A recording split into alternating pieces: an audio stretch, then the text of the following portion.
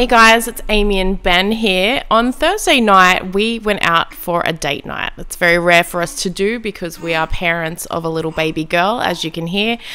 And it involved a lot of delicious wine, a lot of delicious dumplings, and a little-known movie with a little-known superstar, Brad Pitt, in Ad Astra. Yes. So we don't really get to go to the cinema that often, but we were really hyped when we saw the trailer. I think we did 2 reviews for it, and we thought, what better movie to kind of venture out back into the real world of adulthood than with a little bit of a space adventure. Definitely. So we love a good sci-fi, we love a good space adventure. And we expected big things from this one. Yeah. So what we'll do with this particular video is we're going to go into a deep dive analysis of it. It'll start with the premise, then we'll do a bit of ending explained. We'll talk about the themes, etc., and what our major thoughts are. So obviously this is going to be riddled with spoilers. So if you haven't seen the movie and you do want to watch it, switch off now and come back, because this is meant to enrich your experience as a companion piece to the movie itself. We're not really into spoiler-free reviews. You can go to Wikipedia or Roger Ebert for that. Yeah. And I don't get non-spoiler reviews. I'm like, what exactly are they reviewing if they can't talk about what they watched? They can't really discuss, can they? They sort of go, beep. Yeah. This is about beep. Yeah. Anyway. So let's start with the premise of this in case you guys have been living under a space rock. So Ad Astra is set in the near future, and it begins with Roy McBride, an astronaut played by Brad Pitt, who falls victim to an energy surge from Neptune, and that's caused by the Lemur project, which is this top secret project. And it's a famous space station, basically, this Lemur project, that saw a crew of scientists attempt to contact alien life forms, and it was headed by none other than Roy McBride's daddy-o. Yeah, Clifford. Played by Tommy Lee. Yeah, Dr. Clifford McBride. Very American, very NASA scientist. Well, I think they have like a plaque at some point during the movie, and he's right next to, is it Buzz Aldrin? I didn't see who it was. Is Buzz Aldrin the guy? I can't think. I can think of Neil Armstrong. Buzz Aldrin, and the one that everyone forgets. Yeah, well, I was thinking Buzz Aldrin, Buzz Lightyear. I couldn't remember his name, but I know that's from Toy Story. So anyway, obviously this guy's a big deal, but he's presumed dead. Like, he's been away for ages, and Brad Pitt's character Roy has grown up without it. Yeah, so long story short, after those global energy surges that are kind of threatening our existence, the US military, they bring in Brad Pitt, and they reveal to him that they think potentially his father's still alive and could be the one instigating these electrical storms from Neptune. So Project Lemur, that had gone out, was meant to try to find intelligent life and communicate with them. They think that project that had gone dark and everyone assumed that they died is actually still up and running, and the dad is using that technology to threaten the existence of life in our solar system. So it ultimately ends up with Brad Pitt heading out to Neptune himself to try and rescue his dad and kind of, stop, the impending death of life on Earth, but also to find his dad and bring him home. So, on that note, what did you think of the movie? I'm in 2 minds about Ad Astra. Only 2? Yeah, I think it's really clearly delineated, actually, my thoughts about this movie. Visually, it is an absolute masterpiece, and I can understand why it's the critics' darling from that perspective. It is absolutely beautiful. It's the color palette is stunning. The action scenes and the way they do them is just, I just feel stimulated just talking about them. It's just so beautiful to watch, and I think for that perspective you should go and see it in the cinemas.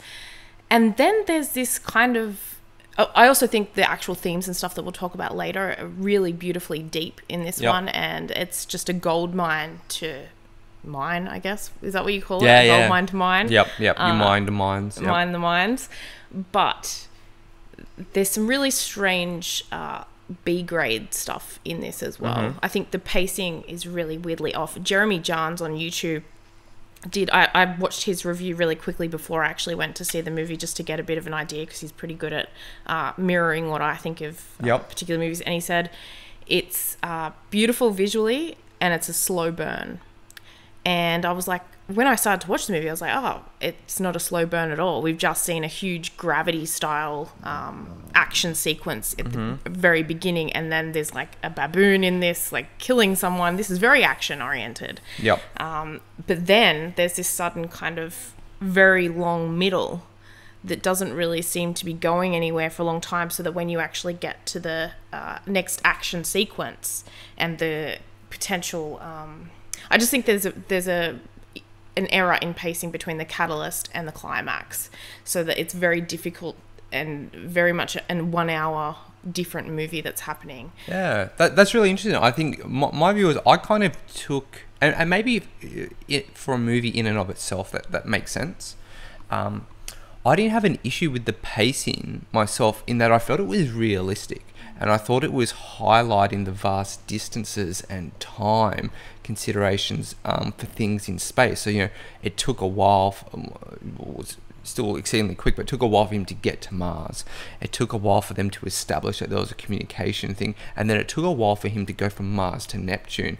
I viewed it that was indicative of the vast distances, and I thought that was what that commentary was. But I definitely do take your point in that can kind of muck with the pacing of the movie, and it's that balance. So, do you do something that kind of indicates scientific truths, or do you kind of do something that makes a movie flow and feel really tight? So I definitely get what you mean. Yeah, I think sort of that second one that you said, whether you make it tight for the movie purposes, I think it's really something that is necessary for an audience to keep pace with what's happening. And there's ways that I agree with you that you could do the timing for how long it takes to get to planets, but maybe intersperse it in a different way than what they did the movie, because they had one action sequence with the gravity stuff, they had another action sequence with the baboon issue, and they also had another action sequence with the moon buggy issue, and all of that kind of happened within, I think, maybe half an hour of the movie beginning, and then suddenly it was like an expanse of stuff. So if they'd kind of said, all right, it takes this much time to get to Neptune, this much time to get to the moon, etc., then maybe it could have been done in a different way, or a little bit out of chronological order. I think that's so interesting, because I kind of viewed it, I'm like, you definitely had that gravity thing, and then you had the moon buggy one, then you had the baboon, then you had him accidentally killing the people on the ship when he hijacks the ship. And then you had the issues with the dad as well. I felt the action sequences were actually spaced out quite good. But the one thing I will say, though, is that the weighting of the action sequences was quite different and very front-loaded. So even though I felt the consequence for the ones on the other crew members going to Neptune, I thought that that was quite a big deal, but it felt very downplayed. Yeah, I think that's actually, I agree with that. Yeah, and so all I was going to say is I didn't know, though, if that was intentional to indicate, because of the artificialness of us being in space, that human life can, it was potentially to indicate the fact that we really don't belong in space, and that, danger is lurking at every corner. And it's such a artificial situation for us to be in that, if we get a puncture in our suit, we die. If an oxygen tank goes down, we die. It's so many ways in which we can so easily die. I thought that was potentially what they were indicating, but I definitely agree in that, the weighting of the action sequences was, now on reflection, a little bit too front loaded. Yeah, I think actually with that, the other issue that I wanted to express was exposition, but I'll just say something about what you were talking about.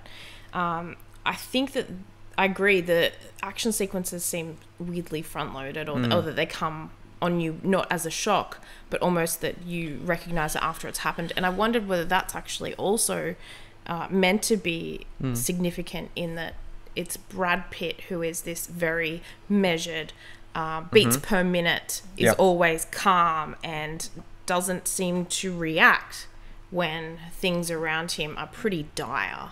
And so I wondered whether we're actually seeing things happen the way Brad Pitt's character is seeing things happen, in that, someone's just getting blown up, or someone's just getting shot and their family's left behind, and we're kind of like, we're kind of drawn into understanding what just happened without really having a shock or surprise or emotional reaction to it. I agree. And I think, definitely for the ones up the front of the movie, that made a lot of sense. And I did feel it, when he's hurtling down to earth, I feel he's not breaking a sweat. Like, all he's like, I'm trying to stop my spin, but, there's not enough atmosphere. My concern is I'm going to lose consciousness. And he almost says it like that. Yeah, where- and you sort of see, I think the first bit where I was like, what? As if you wouldn't start to freak out when you see someone essentially hurtling the same way as you saw when the two towers got bombed and someone's jumping off the edge of the building. I think that just made such a reaction in my mind that I still remember it to this day. And I very much got that same thing when the first astronaut comes hurtling past him while Brad Pitt's there. You think, oh crap, things are going very, very wrong. Yeah. If someone's hurtling out into space, I'm next. He's a very, very cool customer. But yeah, I agree. So upon reflection, I would have liked to have seen. When the crew go on the ship going to Neptune die because of his actions, he does make the commentary, and I think that's around how he's feeling the more emotional impact of it. But I would like to have seen it rather than him tell me about it. I would really like to have seen him get shockingly, really emotional about it, or taking it really hard, or feeling the regret rather than him telling me he's got the regret. Yeah, and I think that lends itself to my major point about what I didn't enjoy about the movie. It's this weird mixture of so I don't know if it's because James Gray is normally associated with smaller projects, or this was kind of a big epic project. I know he's well lauded for the movies that he has done. However, I wonder whether this was just too ambitious a project for him to do, because he's got this beautiful art house ability with the colours and the visuals and symbols and themes and everything like that. And then it's mixed with, and I don't know if it's his fault, I don't know if it's the writer's fault, I don't know if it's Brad Pitt's influence, but it's like this B-grade, very mainstream show, tell rather than show. Yeah. Aspect of it, and it seems like it's incongruent with the rest of the movie. Like, why do these beautiful indications of space and then have it with a voiceover from Brad going Brad Chad going oh, space is such a frontier for man. I feel like just this weird kind of very meta stuff that doesn't need to be said. That's for the audience to interpret later on. I think potentially thinking about it now as well, maybe what happens, they kind of painted themselves into a corner a little bit in that they have this Brad Pitt character that is not very expressive with his emotions. Very calm, very collected, very logical, and because of that, you're not getting the emotional energy that his reactions could potentially be bringing to the situation, and because of that, they're having to narrate it. That's one of the things. Yeah, I still don't feel like, because the problem is the type of narrations he does are very philosophical, deeply poetic narrations, and it just doesn't blend well with what we're actually seeing, because what we're actually seeing is something that respects the audience. It's something that goes, you will find various layers of meaning for you to go away and think about later on. We're not going to tell you up front everything, but then they juxtapose that with Brad Pitt going into the government military base and them going, oh, your dad, your dad is this person. Here's pictures of your dad. We don't need to know that. Like, Brad Pitt should already know what his dad looks like. Brad Pitt should already know about Project Lima. I mean, that would be something that he's probably researched well and truly and tried to find out, and probably come across it, even though it's top secret information. Seems like he's in a pretty high level of information in government anyway, and has been subject to these trips that everyone else seems to know about Brad Pitt's famous dad when he heads out there. So there must be information around that Brad Pitt's been aware of, Brad Pitt's character. I think there'd be some. I agree. I think it was a bit ham-fisted, the way that they showed him pictures of his own dad, but not like doing random stuff. It was like headshots that they take, when they kind of go up on their license plaque picture or something. Yeah, so I think that was a little bit ham-fisted. One thing though that I thought would have been that they could have got away with the exposition, and this would have obviously dramatically changed the nature of the film and the ending, is that they could have got away with it if this was him journaling his last days, if he kind of got stranded out there and he's writing it down to recount what had actually happened, to clear his name. He could have got away with, the philosophical soliloquies and things like that in that instance, but I agree, it felt like we were getting a too filtered stream of consciousness that, he was meant to be, it was meant to be telling us what he was going through, what he was feeling, because he's not a very expressive person. but it was too formal. It was too Well, put it's too together. obvious as well, like, Yeah. and not obvious in some bits. Like, we don't need to know what his psychological experience is, and that he realizes that he's cut off from human beings, because we have seen it through all of his actions to that point. Yeah. That he isn't able to, that he's constantly getting his beats per minute. They're just Yeah. flatlined. He doesn't even cry when he's first thinking about his dad and stuff. It's only, and that would have made the bit where he's actually sitting there and going, you know what, I'm going to do away with the speech that they've given me to try and message my dad, and I'm just going to talk about our experience that I had when I was little. Good. Yeah. If they had not said anything up to that point about Brad Pitt's understanding of his own psychological limitations, I would have found that bit a lot more emotional, because it's the first time, it would have been the first time that he'd actually cracked as an emotional being. But to that point, he already had that self-awareness. So I was like, well, what's the journey that the character's going on here? Because he's already aware that that he's got problems, that he can't quite break through on them. And I don't know whether he was actually going out to the planet or to find his dad to actually get something for that journey to I think make I had himself into a different man. Yeah, I think I had. I definitely hear your point. I had a different. I think when we originally spoke with it straight after the movie, I thought the exposition was a little bit sloppy, and kind of the golden rule with all this stuff is show rather than tell.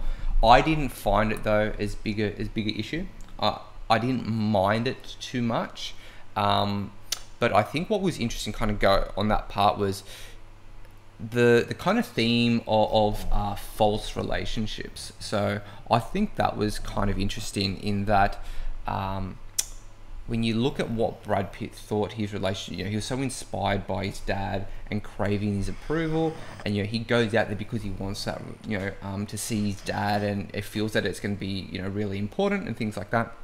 And the dad, either truthfully or because of his insanity, says that he didn't love Brad Pitt's character or his mum, and that even throughout all the loneliness and the kind of being stuck and all the trials and tribulations he had out there in the isolation, not once did he even think about Brad Pitt or the mum.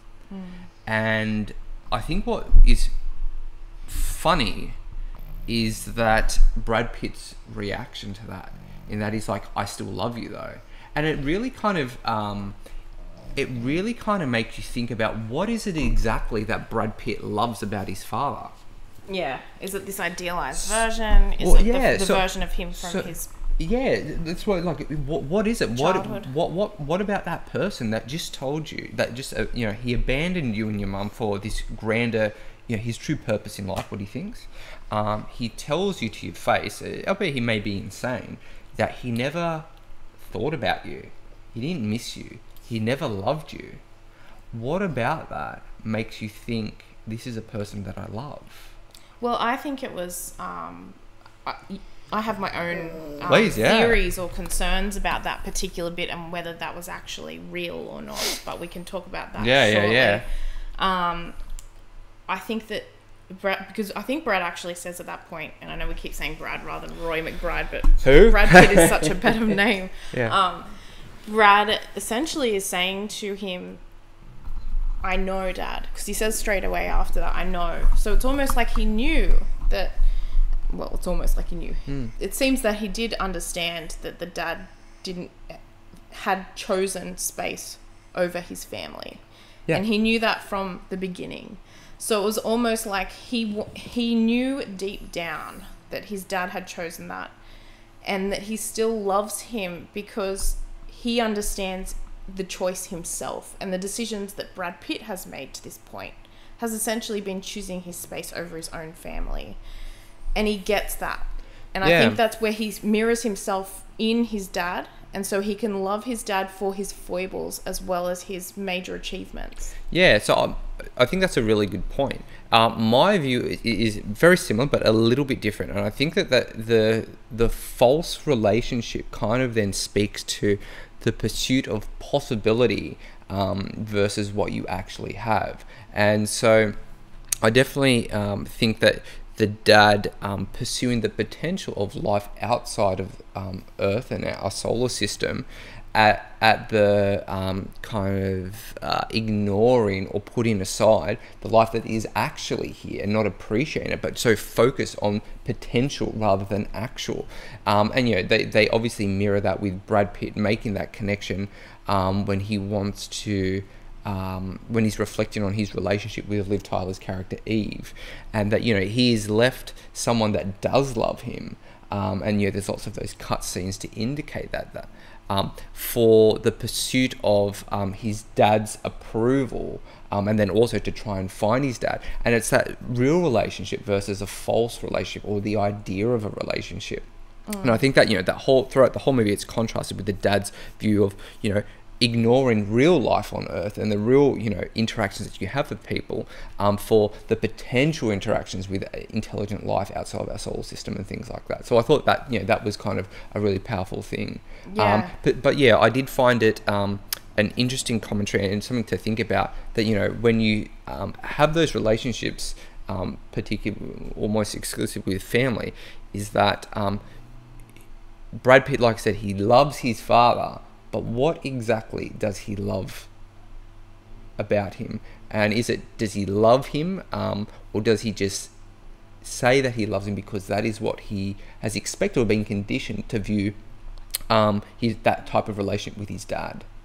So I think it's just a real interesting one to think about, particularly given that his dad spent so much time away from him. Yeah, I think there's no real answer to that, but it's definitely something that's really well explored in this one. And I would say, from the perspective of how every other character is in this movie, really interesting take on it, the way that Roy McBride is essentially 2 hours of this 2 hour and 7 minute movie, or 2 hour and 3 minute movie. And even people like Natasha Lyonne, who's in there as like a random moon chick, and Ruth Negga, who is the one that kind of essentially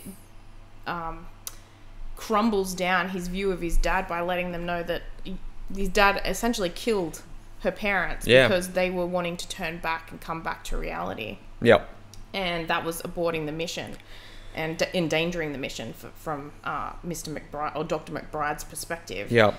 So it's funny that even Liv Tyler, who I thought might have a bit of an Armageddon style girlfriend experience in this one as well, is really just a symbol of life that Roy McBride and relationships that Roy McBride has not experienced to this point ever since his dad left. Well, I don't know. I don't know about experience, but I think he's neglected or really kind of relegated over potential relationships. Yeah, and I would agree with that, but it's just, I really loved the way that the movie actually showed that by not really showing anyone else as a real person but Roy McBride and his inner workings. Particularly the character that Liv Tyler plays. Her name is Eve, and I don't think that that's a throwaway reference. I think it's something that indicates that Adam and Eve aspect of their relationship, and that Roy McBride has gone out of the Garden of Eden and hasn't really recognized, or has tasted that apple of knowledge, or pursued knowledge, pursued curiosity, and gone outside and recognized that maybe Garden of Eden was something that he should have appreciated while he was there. Yeah, it definitely is an interesting theme to touch on, particularly that, his dad kind of created or paved the way. I think it is. And viewing Earth as a Garden of Eden, and compared to the cold harshness of space, it absolutely is. And what did you think of the cold harshness of space and how they... Cold and harsh. Yeah, but how amazing was it that how they depicted the future in this particular case? Yeah, so I think both in terms of the cinematography, I think that was really, really well done. The only reason why I don't kind of sing its praises more is that we have a lot of really good kind of space, either films or TV shows that do space really well. So I think because it's done so well by so many people, it's not something in isolation that's been done in a revolutionary way. However, I think what I did like, and I think I touched on it earlier, is that I think they depicted the hostility of space to humans really well. And when I say that, the ease at which we can die, like just how much we are out of our element, we have to go in space suits, and if there's a puncture in the suit that already inhibits the natural way in which we move and communicate and things like that, we're stuffed. It's almost like the planets are just going, do not pass go, do not collect $200, do not come any further, go back, turn back. And I think it just also, when you think of things like Star Trek and Star Wars, where, they have these nice ships that have artificial gravity and they have normal light, and you can walk around normal, you can touch people and things like that. The fact that we're not there yet, it shows also, that this is really uncharted territory for us. We need these external suits where we really don't know what we're doing. But I thought that, they did depict that quite well. And I think the things that they did depict around the technology seemed quite reasonable. Yeah, as well. It seemed very like militant, and like when we've been to Japan and China and stuff, and we're like, wow, look at this new technology. It very much felt like that, like they just grabbed a Japanese bullet train or something and chucked it on Mars, and that's where you kind of exist when you're going from space station to space station. I think it was actually meant to be the Elon Musk Hyperloop. Oh yeah, that which makes is cool. sense. But I think what I liked as well was I thought it was realistic that on the moon base, the commercialization of it. So yes. he went up with Virgin Atlantic, and it was like a really lovely first class space flight, wasn't it? Yeah, and it felt like a flight because the exorbitant amounts for a bloody pillow and a blanket, $125 or $185. And also the hot towels that they handed around. Yeah. And here's your seat, Mr. McBride. Yeah, absolutely. I thought that was really great. And then when they landed, there was an Applebee's. Yeah. And people getting photo shoots. So I think that's really interesting as well in terms of it seems like they've got somewhat of a colony on Mars, but it's quite contested because you've got the kind of equivalent of the Wild West, and you've got that buggy scene. I thought that was a really good scene. So did I. I actually wished it was longer. Yeah, I think it would have been great to explore that a little bit more, and also have a little bit more of that action, because not only was it absolutely stunning to look at, and I loved the sound that they used as well. Yeah. Like the sounds very much from inside Brad's helmet. Yeah, that was done really well. So I was like, oh, are they going to get hit with the bullets? I can't tell whether or not they're going to make it through this, and they probably won't know until they've made it through or they've died. Yeah, I agree. So well done. Yeah, so the only thing that I liked also that that the base shot missiles at those outlaws at the end, because I thought at first that they were shooting up just like fireworks to indicate where it was, because the base is on the dark side of the moon.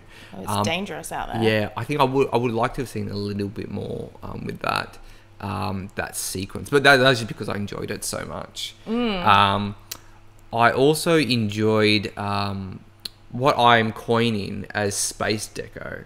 And that was the Mars base. In that sound room, I think the colors, and then they got those weird bloody relaxation rooms where you got all that shit projected on the wall, and that was freaking making me feel anxious. I don't know how that's meant to calm anyone down.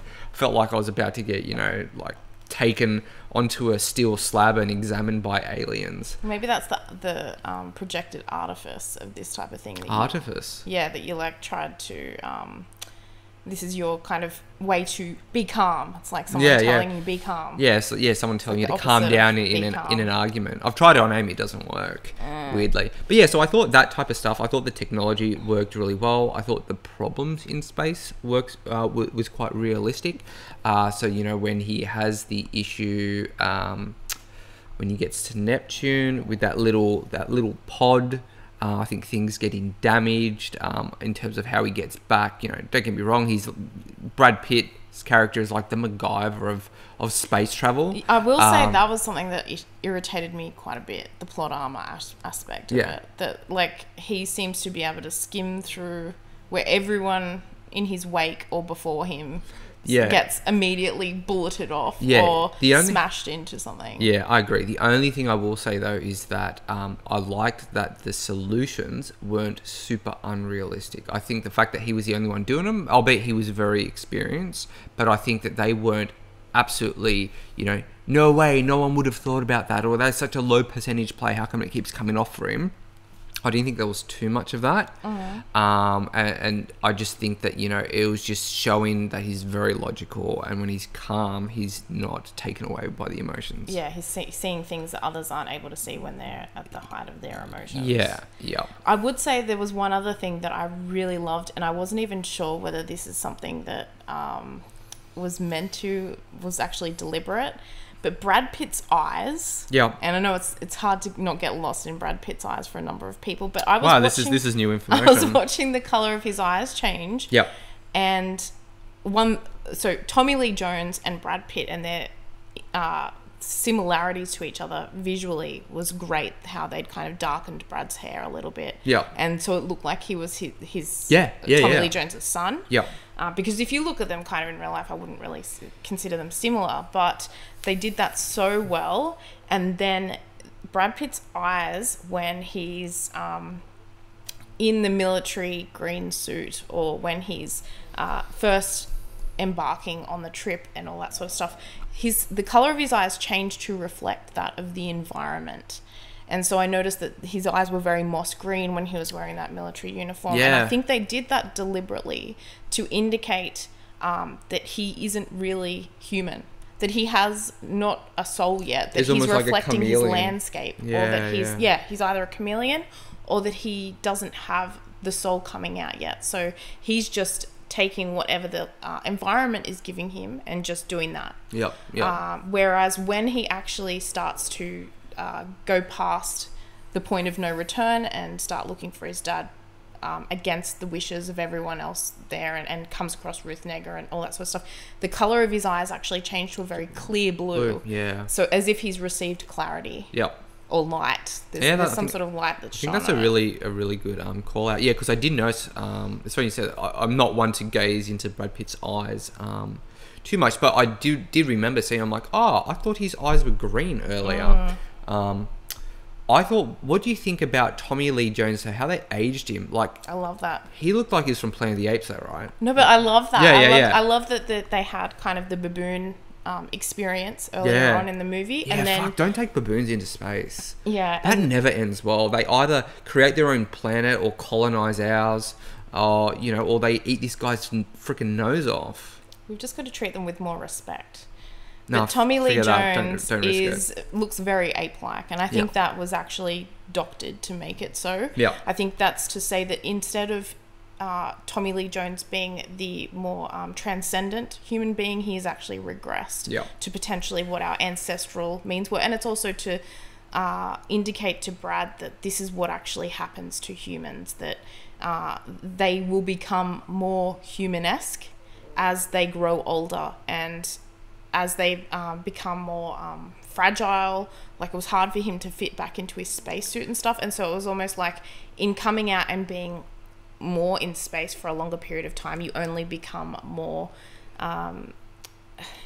the pull of the earth still affects you, even if your mind is somewhere else. Yeah, I think maybe I'll disagree with you on that, in that I don't think that it's shown that you become more human or more human-esque. I actually found that it was a regression. So I think what they were showing, because Tommy Lee Jones being by himself and kind of descending into madness, that he was regressing and being less human and more animalistic. And I think that's what they were potentially trying to show with him looking more ape-like. I would agree with that. Yeah. I think it's more that I was saying more human as opposed to more alien. Yeah. And you're saying less human and more primal. Yeah. So still, what I mean is from planet Earth. Yeah. I think I kind of viewed that potentially the thing that they were indicating is that when you take humans away from, like, a big portion of humanity is relationships. Maybe the biggest part, and that obviously that's what has allowed us to get to the top of the food chain. Yeah. But when you take the relationships away, you take one of the real core fundamental aspects of being human away from you, and you become less human. And that's why I think as well he's doing things that we can't even understand, because it's not what a normal human would do. This is Tommy Lee Jones's character. But on that, so this is the part that I've been itching to talk about. Yes, ending explained style. The ending. What did you think? So do you think it was real? Okay, so you've pretty much just like ruined what my theory was. Our theory. Well, I said the theory. I don't know whether you thought it. You just kind of went along with it and said, no, I think poked holes in my theory. So point is, ending explained. We'll just do a quick thing of what kind of happened at the ending. And as we pepper through it, we'll talk about our theories with what potentially happened at the end. Let's do it. So Brad Pitt eventually comes across his dad. Yep. And his dad's in space. Neptune. And his dad says, I don't actually... I didn't really love your mother. I chose this, and I didn't really love you. Now that Brad seems to take that pretty easily. I actually think it's at the point where his astronaut buddies have been killed, unfortunately, and Brad continues on in the journey. I think that's actually where Roy McBride is by himself and unconscious. And from then on, I don't think he necessarily even meets his dad. All right, so let's just back up just for one part, just to explain for my purposes, because it feeds into my theory, which you've kind of now claiming as your own. Amy's rolling her eyes in case you guys can't hear that. So there's this part. So after he kind of hijacks, kind of stowaways onto the mission to Neptune. There's 3 other people on board, and they confront him, and he accidentally kills them. And it truly is an accident. He's trying to say, "I'm no harm. I need to do this." Blah blah blah. They kind of kill themselves. And through the actions, and he takes this really hard. Now this is also, he understands, because it mirrors as well his dad killing the other people in Project Lima that wanted to turn back. Well, interestingly, his dad actually indicates that was a type of self-defense. Yeah, I agree. Yeah. So, post this, and the long journey out, is it 79 days or something like that? Brad Pitt's character kind of descends into madness, and so he starts talking to himself. He's really losing his grip on reality, and so this is the part that Amy and I spent a lot of time discussing immediately after the film, in terms of, is the rest of the film, does it actually happen, or is it a hallucination? So the reason that it was something that kind of came up for me immediately as it ended, there's going to be Interstellar spoilers here. So if anyone is still interested in watching Interstellar, I'll say end spoilers when we've actually ended the spoilers in this particular video. But there's a theory on the way Interstellar ends, that essentially Matthew McConaughey's character, at some point when he's just about to go through the black hole or whatever it is, or the parallel wormhole, is actually dead. And everything that he experiences after that is not actually something that happens while he's alive, but something that happens on his way to death, and he's just hallucinating the entire experience. Sure. And there's certain indicators as to why that happens. Now, I think potentially a theory for the ending of this one is that Roy McBride experiences the same thing, that he either perishes at the point of being just going mad in space once everyone has died and he's still on his way trying to find his dad, which he never finds, or that he does hallucinate when he's out there with his dad or not, and never actually makes it back to Earth, or that he makes it back to Earth never having actually met his dad. And so that's where Amy and I's theories kind of diverge. We definitely agree that he hallucinates. Well, we think that there's a good indication that he hallucinates the interaction with his dad, and that a big part of that is that what happens actually is almost like the perfect resolution of his relationship with his dad. The dad says that he never loved him, Brad Pitt accepts it, and then the dad unburdens Brad Pitt's character by jetting off like a madman into Neptune's orbit, and to kind of kill himself, because saying that he doesn't want to go back to Earth, this is where he belongs, and just dies. But you want to jump in there? Yeah, I just want to say a couple of things as to why I think that theory holds up so well. That he hallucinated that part. That he hallucinates that part. Yep. The idea of the Tommy Lee Jones character saying, "I never loved your mother, I never loved you," that's very self-aware for a character who's gone mad in space. It seems to be very much a direct reflection of what Brad Pitt biggest fear would be of his dad. So if you're going out to see your dad after all this time, a big fear would be that they never thought about you all those years that they were in space. So it's almost like, what can you imagine your dad saying that would just ruin everything? I never loved you. I never loved your mom. Blah, blah. That's something very strange for someone who's in space who sees their son for the first time to say. I kind of viewed it as, I think it is very odd, and it does, I think you're right in that it's really, you kind of can't have both in that the dad is insane, but also very self-reflective and able to articulate something that's at the core of Brad Pitt's journey out there. The thing I was going to say is I definitely agree, and that the hallucination almost, it's that thing in Brad Pitt's subconscious or unconsciousness that I think he always knew. And it was that the dad didn't really love him. Or not love him enough. Yeah. I think, well, there's nothing about their I think I kind of touched on that earlier about that false relationships. There's nothing in Brad Pitt's reminiscence or photos that indicates that the dad actually loved him. I don't know. There was like a little bit of video footage where the dad is saying he's like, yep, well, son, now we're headed to Neptune and love your son. And there was something about that either it could have been a throwaway line. I mean, maybe Roy McBride just says that stuff because he just doesn't have any feelings whatsoever. But I think it was something that Brad at least has held on to. Clifford? The dad, or...? That Brad has held on to? No, that Roy McBride says.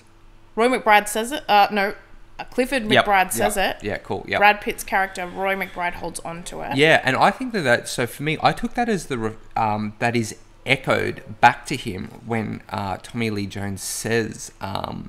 I didn't love you, or I didn't love your mum, blah, blah, blah, I never thought about you guys. And Brad Pitt says back to him, it doesn't matter, I love you.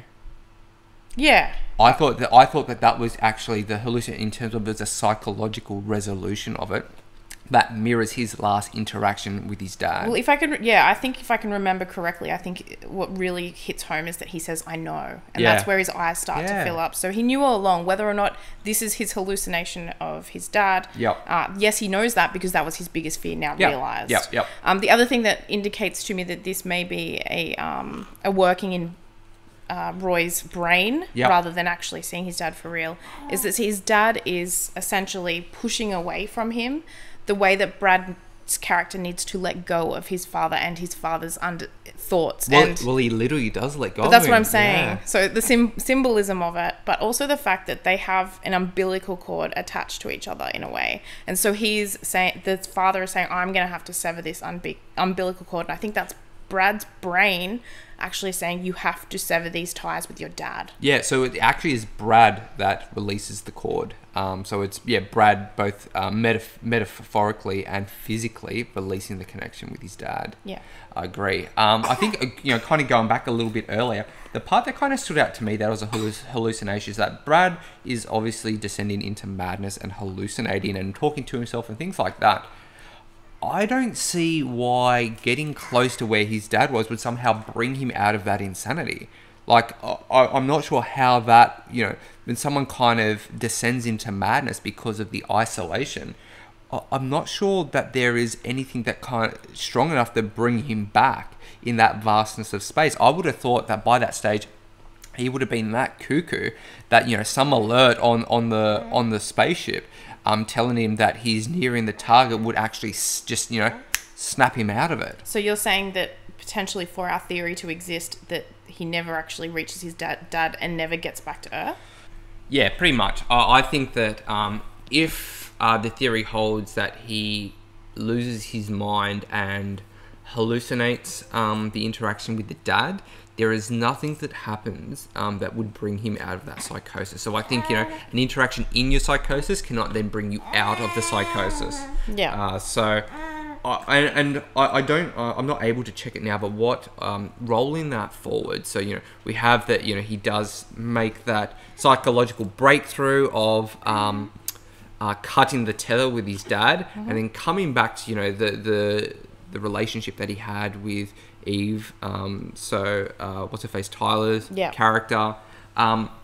What I think would be really interesting though, so when he lands back on Earth, and we've both discussed this, so is that when he gets pulled out of the little pod module thing, Yeah. it would be really interesting to see if the face of the dude that pulled him out is the same face of the guy that helped him when he parachuted back to Earth at the beginning of the movie. Yeah, so what Ben's alluding to here is something that I thought could be a possible end to the theory. So Ben is very much of the idea that it couldn't possibly be that both the Tommy Lee Jones character doesn't exist and that Brad Pitt's character gets to Earth. He essentially goes mad from Ben's main theory perspective, and that's that because there's no kind of action that then allows him to come back into his normal frame of mind and get back to Earth and have a normal life, essentially. Yeah. So he has to either be mad or not mad. Yeah. He has to either have met Tommy Lee Jones or not met him and not reached home again. Yeah. My thoughts are that there's a possibility that he does get back. I can't account for the psychology aspect or the activeness that brings about a normal mindset after being mad. However, if the possibility is real, there are two aspects that make it quite ambiguous. And I think the first aspect is what Ben's saying, is that there's an image at the beginning of the film where Brad falls from that tower in space and reaches the ground by parachute, and as he has a pretty horrible landing, I don't know how he doesn't break his bones during that landing, so he probably did. I don't know. I don't think they went into that. No, I think he actually did. Yeah, he lands it. Yep. Yeah, that was quite amazing. Having skydove myself, I find that crazy that he didn't lift up his legs and have any issues with broken bones. But either way, when he reaches the ground, there's this very blurry image of people coming towards him, and we never really see who those people are. The very same image seems to happen when he comes back to Earth after letting go of his dad in outer space and making it back home again. And then there's an additional scene. Once the guys come closer, it gets less blurry, and the guys pull him out, and you can see particular faces of people, soldiers, military personnel, who have come to collect him, realizing that he's fallen back to Earth again, both figuratively and literally. There's an aspect there that could actually be that he's projecting this in his mind. It never actually happens, and he takes the scene from that first time that he falls to Earth and mirror images it for another scene where he seems to get back home. Yep. And that may be his tying up of loose ends before he actually goes fully mad or dies out in space. The second scene that indicates a potential for this is the way that he meets the Liv Tyler Eve character in the bar. Yep. That seems to be either indicating that when he gets back to Earth, he's making amends with his ex-wife or his separated wife or whoever she is. But she also is seen in a very blurry fashion, in a very memory style fashion first off, before she comes into focus in the bar. And it's the same way that she's seen in a very blurry symbolic fashion in the first part of the movie when she's actually walking out on him and he doesn't really care about anything but her, but the space expedition and space in general. So to me, that is an indication that there's a potential for that scene in the bar to have happened prior to him leaving for space. Yeah, or that he's actually just created it in his mind, based off previous images and things like that. Yes, absolutely. So there's potential that he doesn't ever get back to Earth, but I'm saying that there's potential that he does get back to Earth. But I can't account for Ben's argument that there needs to be an action.